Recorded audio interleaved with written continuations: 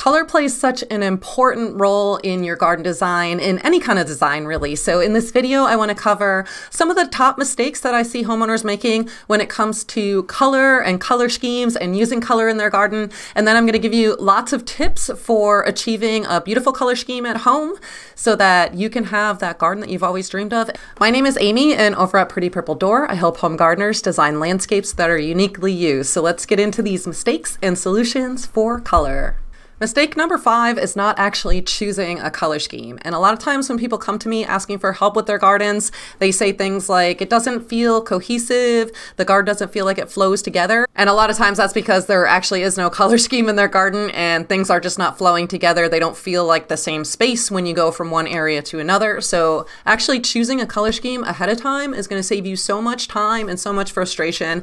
The biggest thing that I hear my students say is that when they go to the garden center, it really narrows down their choices, and not in a bad way. It's just that when you go to a nursery, there's so many options and there's millions of plants, and it could take you all day to get through all those plants. But if you go with a color scheme in mind first, it really cuts down on how many decisions you have to make and the choices you have to make. You can kind of just stick to the purple and yellow flowers and pick from there, and it's just going to make it a lot easier, and you're going to know that everything that you choose is going to go together, at least visually, by color. As a designer who was actually trained in color theory and I took college classes on it, this is really my jam. I love talking about color, and I have an awesome article on my website. I'll leave a link to that in the description below that goes over all different color schemes for your garden that you can try out at home. Mistake number 4 is using too many colors in your landscape design. And I know it's really easy to get bombarded with all of the beautiful choices that you have and kind of pick too many colors, but again, this is the reason why it often doesn't feel like it flows or goes together. When you're new to color and you're not really trained in how colors work together, my biggest advice is to stick to one color at first. Just choose a main color for your garden. And that doesn't need to be as boring as you're probably thinking in your head. If you choose purple for your color, for example, you can have really bright purple flowers, and then you can mix them with really light lavender colored flowers. You can even choose foliage that's really a dark burgundy color. So there's a whole spectrum of color that you can choose from, even if you're just using purple. So think about that, and as you get better at understanding color and you know that all of those plants are going to go together because they're all in the same color family, then you can start to add to that and kind of build your garden out from there. Make sure you check out that article in the description below for how you would do that. But even in that article, I'm recommending starting with one main color for your garden to keep it feeling cohesive and make it flow. And again, this just makes your shopping experience and choosing plants a lot easier and a lot more fun to do instead of just being overwhelmed all the time when you're trying to make those choices. Mistake number 3 is not having color in all of the seasons. So I find this to be really common where a homeowner will choose perennials, but then they find that it only looks really nice in spring, and then by summer everything putters out, and by fall just forget about it. There's nothing going on. So make sure that you're thinking about all the seasons of the year when you're choosing those plants and kind of learning about when they bloom so that you can make the right choices so that you have a little bit of color going throughout the year.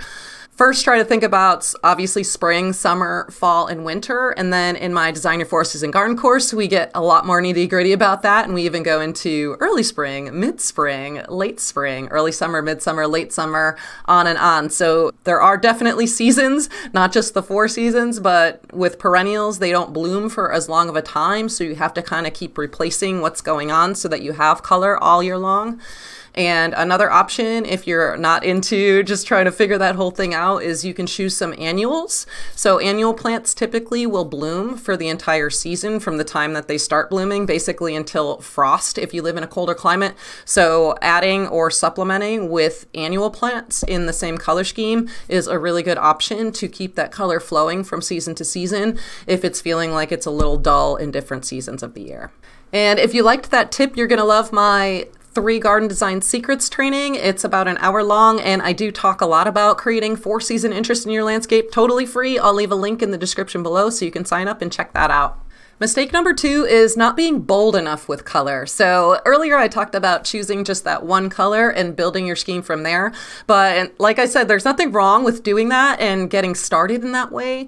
And there's nothing wrong with creating like a specialty garden, like a moon garden or something that just has one color in it. But I find that people are either on that spectrum where they are going too crazy and choosing too many colors, or they're not choosing enough colors or not making enough of a statement in their garden. So being a little bit bolder with your color choices can really add a lot of impact to your design. Not just color, but foliage can work too. So I'd consider, if you are doing a landscape and it's just feeling a little meh, you may want to pick another kind of a showcase or a focal point plant that is in an opposite color of what you're using in your landscape to really draw attention to that space. And just don't be afraid to experiment and be a little bold with color at times. It can really help move the eye around the landscape and make it feel more energizing and more vibrant and just a lot more interesting. Obviously, that's not for everyone. You can go with a really calm, relaxing space and not a lot of boldness or not a lot of contrast in it. But if you're feeling like you need that little pick-me-up, try adding a contrasting color or something bold to your design. And mistake number one is using colors that actually clash. And this is a whole thing with color theory too, where there are just colors that don't really go so well together. I don't want to discourage anyone from using the colors they love in their landscape, but this can be a problem. And if you're finding that in your garden, you may want to kind of revise things. So one of the biggest color clashes that I see in gardens is using a really bright red with really bright magenta. And I'm not saying that red doesn't go with pink or that you can't put those two together, but oftentimes because red is so vibrant and so bold and so is magenta, when you put these two together, they can really clash. So things that you can do to prevent these types of things is, number one, you can separate bright, bold red from the bright pink magenta colors. Put something in between them so that they're not planted right next to each other. Another thing, like I said earlier, is you can kind of stick to the same color family and just play with the variations of color inside of that family. So instead of just having very, very bright, bold everything, you could do light pinks and dark pinks and brighter, bolder ones in the middle and just stick within that color family. You really want to make sure that you're not making things clash and making it too hard to really discern what's going on in that garden bed. Color plays such an important role for how we feel in our gardens. Different colors actually have different meanings, and it's really fun to start exploring that. So I really do recommend you check out that article in the description below for some ideas of like what blue means and what purples can mean and what bright yellow, sunny yellow means to people. And you can actually build a really cool color scheme just based on like the feelings of what these colors really mean to you. I think it's a really fun way to design a garden. And if you're looking for some more inspiration, I have lots of other color theory videos on this channel. I also have a lot of other mistakes style videos like this one. So I'm going to leave some suggestions for you right here, and I'll see you over in that next video.